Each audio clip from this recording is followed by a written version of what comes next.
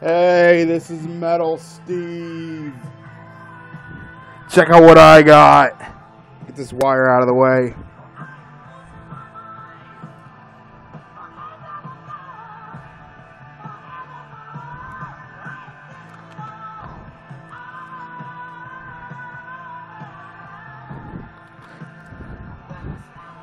Oh yeah. You can see what's left of the thingamabob on here too. So tell it's brand new.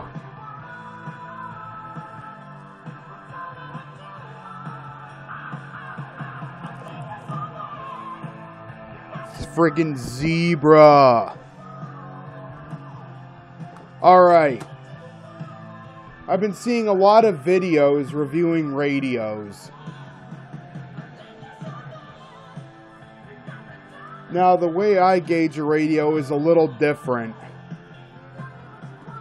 Something like this only gets about a 5. Look how tiny that speaker is. Something like this only would get a 5 in my book. Something like this. Nah. Sounds alright with the headphones. Tape player's not the greatest. I did, in its defense, I did buy it pretty well used.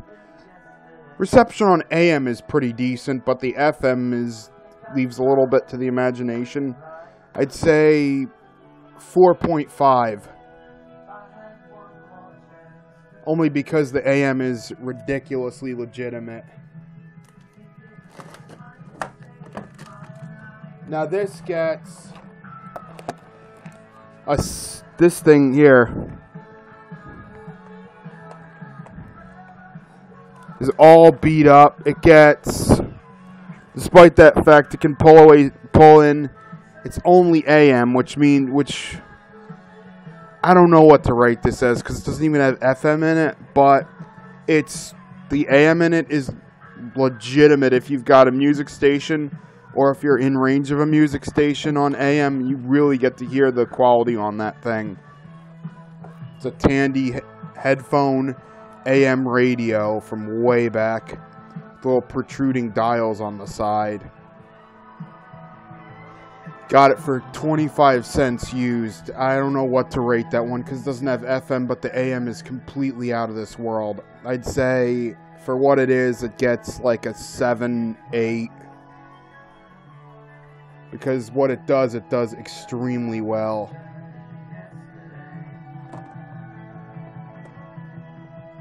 I'm trying to get this repaired, actually, somewhere. I have all the parts to it, but this thing was an 8.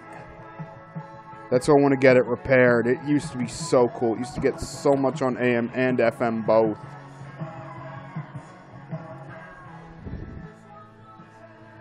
Let me see now. There's my desktop.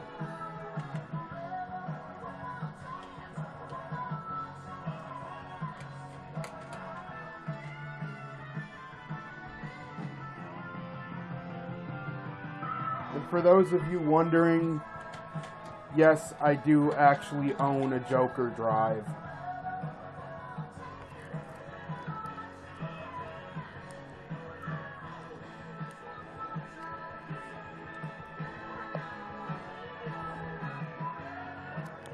Yes, I actually do own a Joker drive.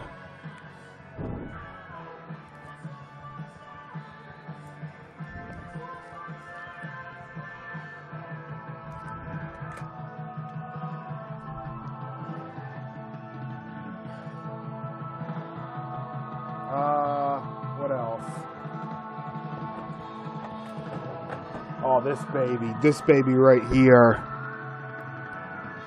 The AM on it's a little screwed up, but it's still a 6.5, even though it's all messed up.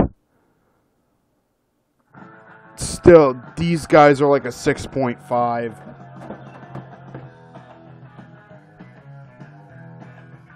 Even when they're messed up.